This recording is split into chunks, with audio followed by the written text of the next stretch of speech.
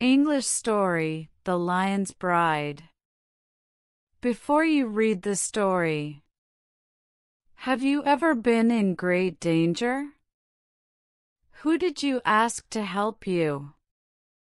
If your parents do not help you, where can you go? Now read the story. Part 1: The Lion's Wedding. Fatuma was waiting for her bridegroom. Is he handsome? Is he clever? She asked her mother. You will see, her mother answered. He is coming with your dowry today. Not far away, Fatuma's bridegroom was driving the dowry cows over the river. Suddenly, a lion jumped out of the bushes. It caught one of the dowry cows and killed it. The bridegroom did not see the lion, but he heard the noise. Who is there? He called out.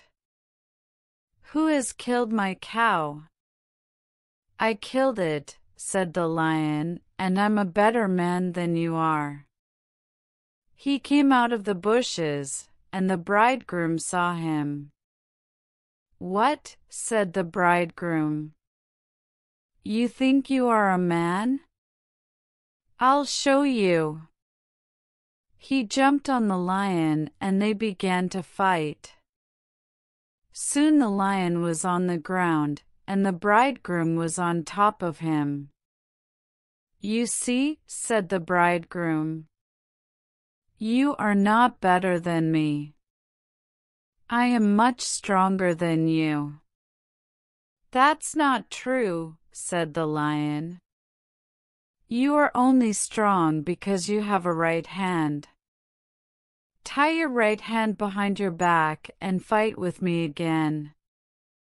The bridegroom agreed, and the lion tied his right hand behind his back.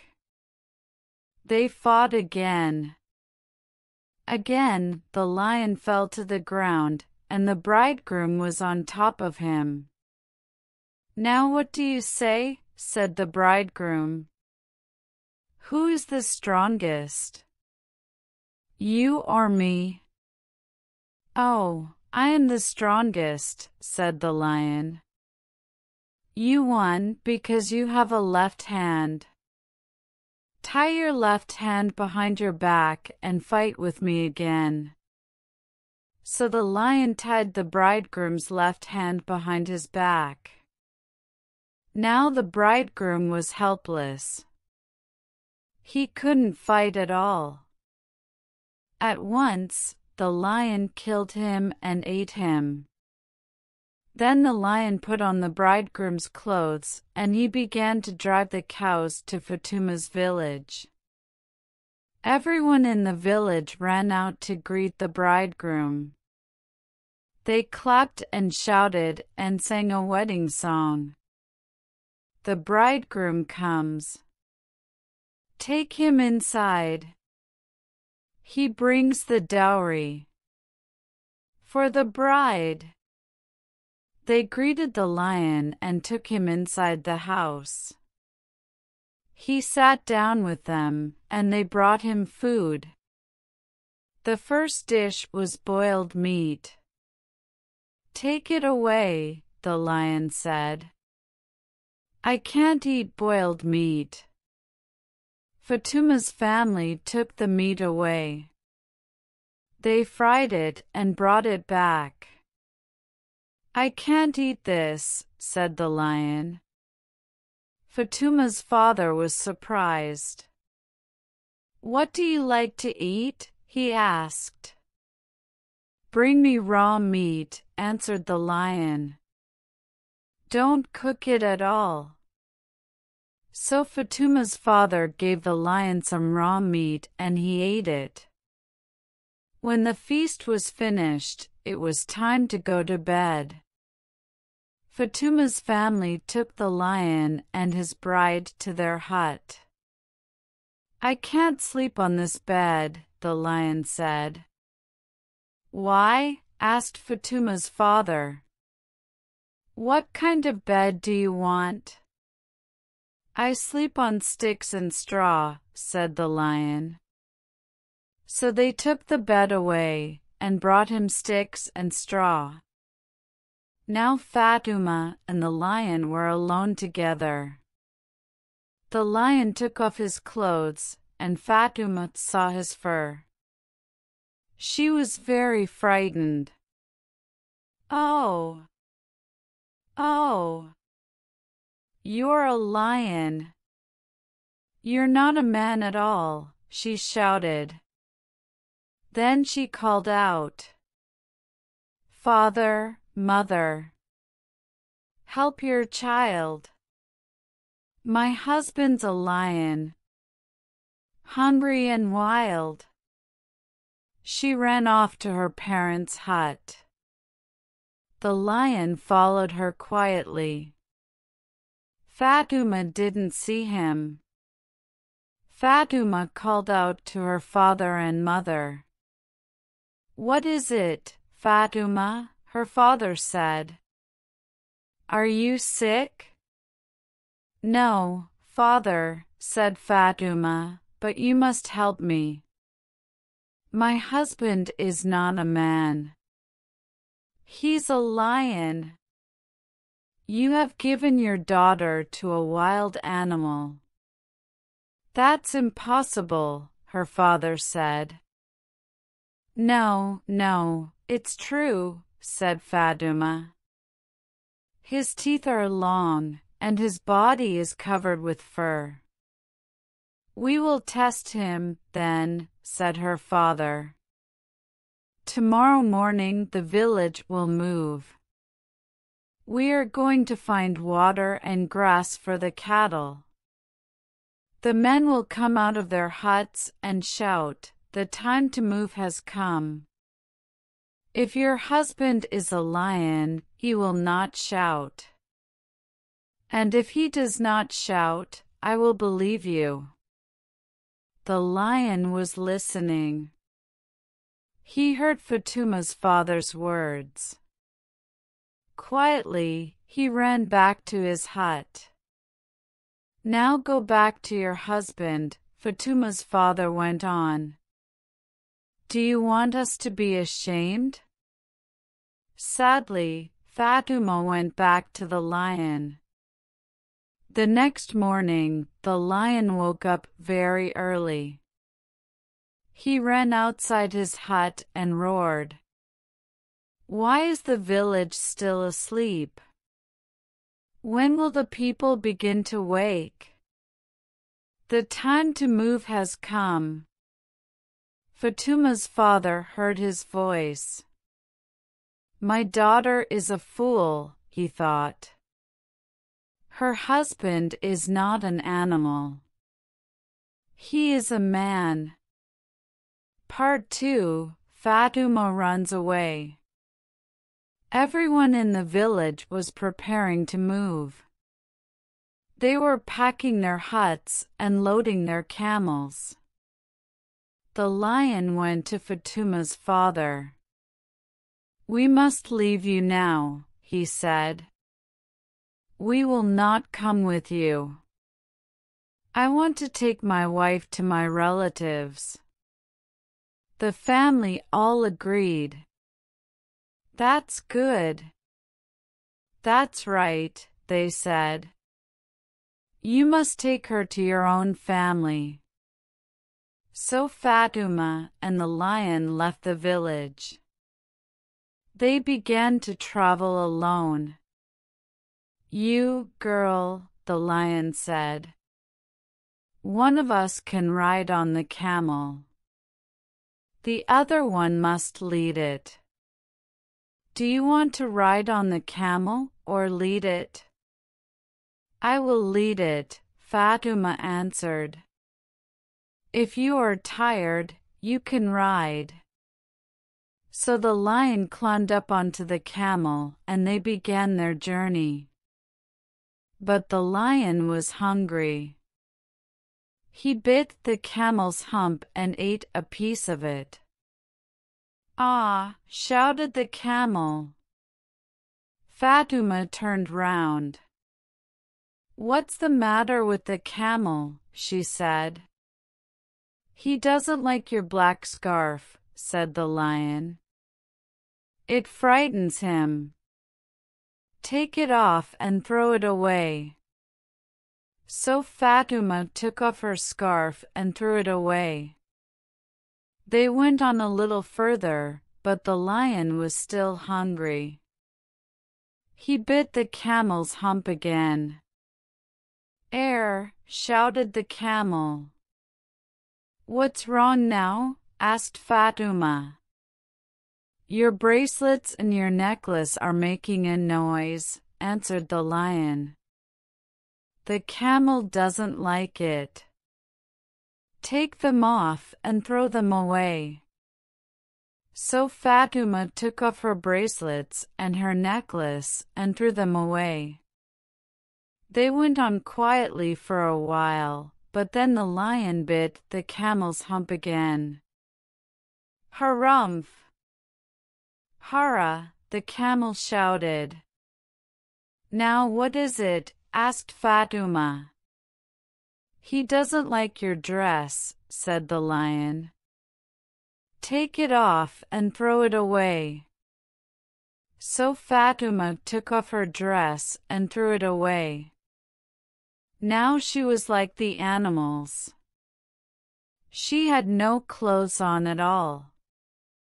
At last, they came to a wild, empty place. There was no village here, no people, and no cattle. "This place is good," said the lion. "We will stop here." So Fatuma unpacked the camel and put up her hut.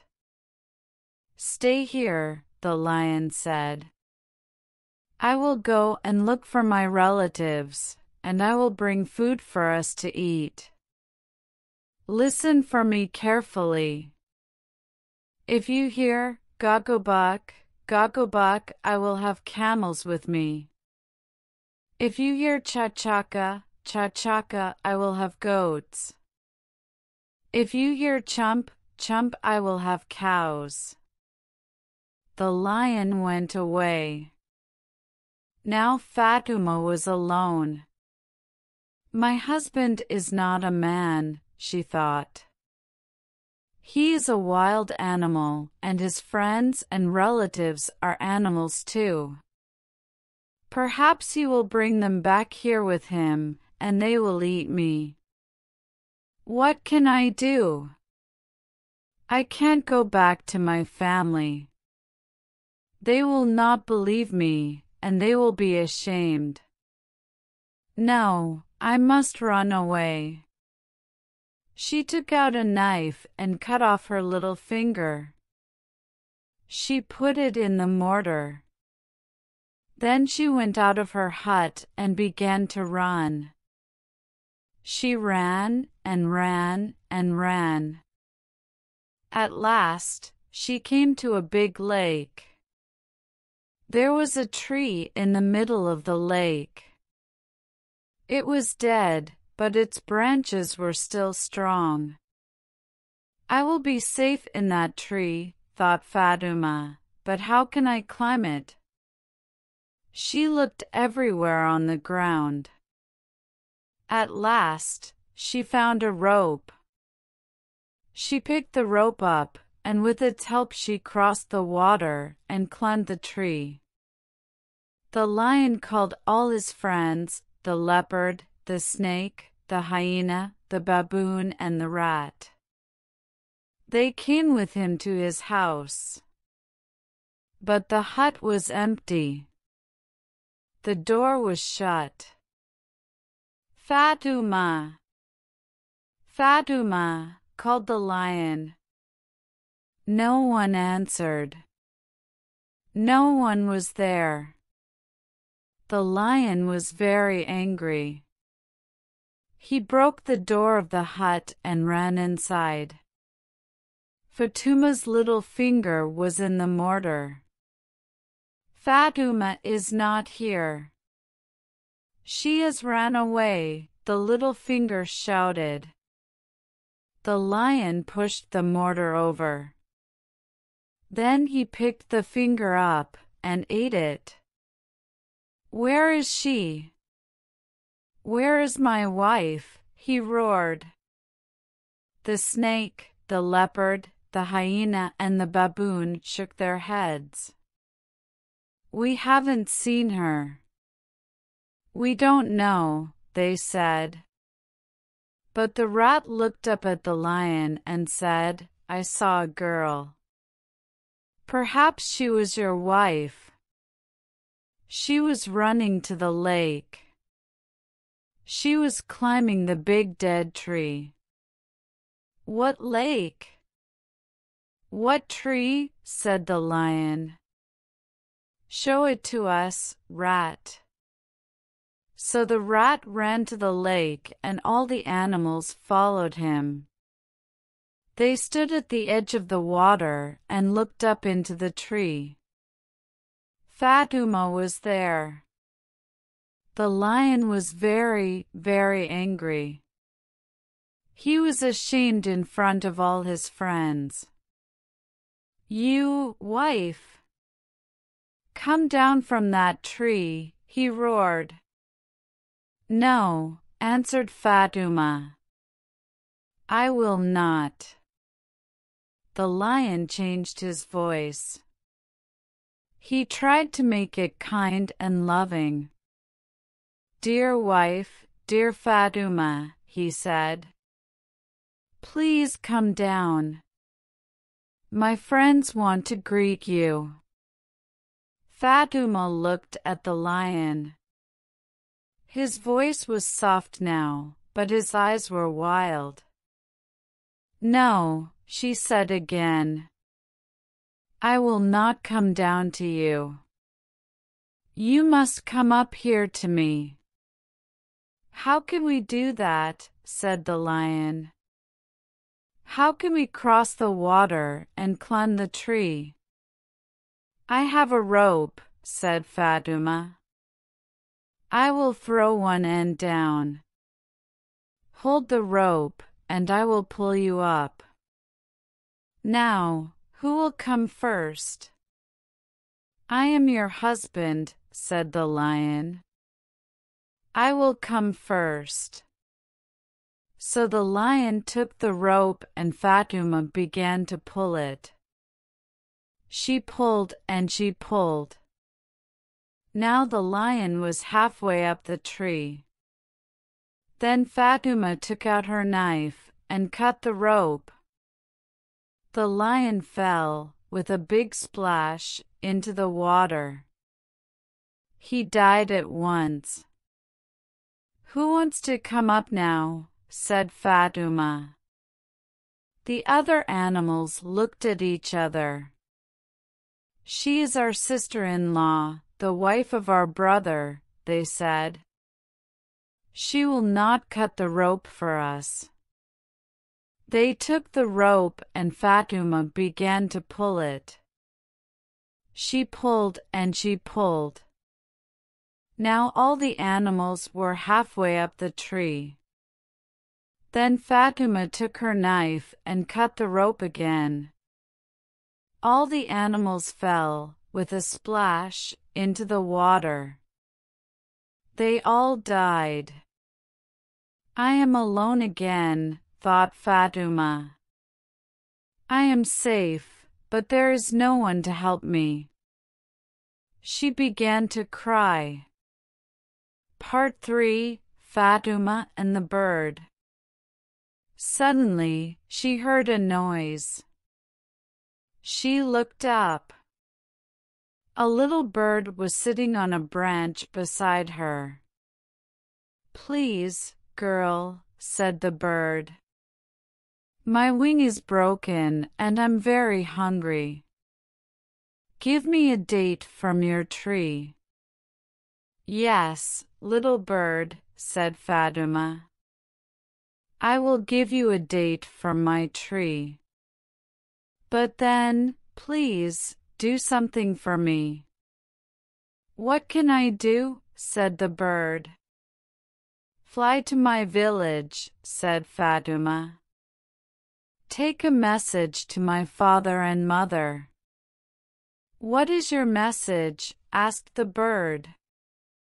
Fatima said, I'm hungry, I'm cold. I'm alone in the tree.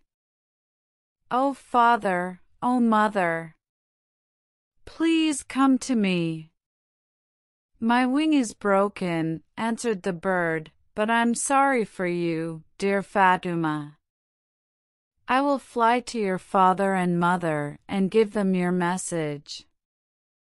So Fatima gave the bird a date. He ate it and rested. Soon he felt stronger. He flew away to Fatima's village. Fatima's mother was making butter. She was shaking the milk in her butter churn. The bird sat on the roof of her house and called to her. Woman, what are you doing? Why are you shaking your butter churn? Your daughter, Fatima, needs your help. Can't you hear her crying? What? Said Fatima's mother. You stupid bird, what do you mean? Your daughter is on the old dead tree in the lake, the bird told her. She's calling out to you. I'm hungry, I'm cold. I'm alone in the tree. Oh father, oh mother, please come to me. I don't believe you. It's impossible, said Fatima's mother, and she went on churning butter. The bird was angry. He sang, I'm a poor little bird with only one wing. I can't fly fast, but I can sing. Wicked woman, leave your butter.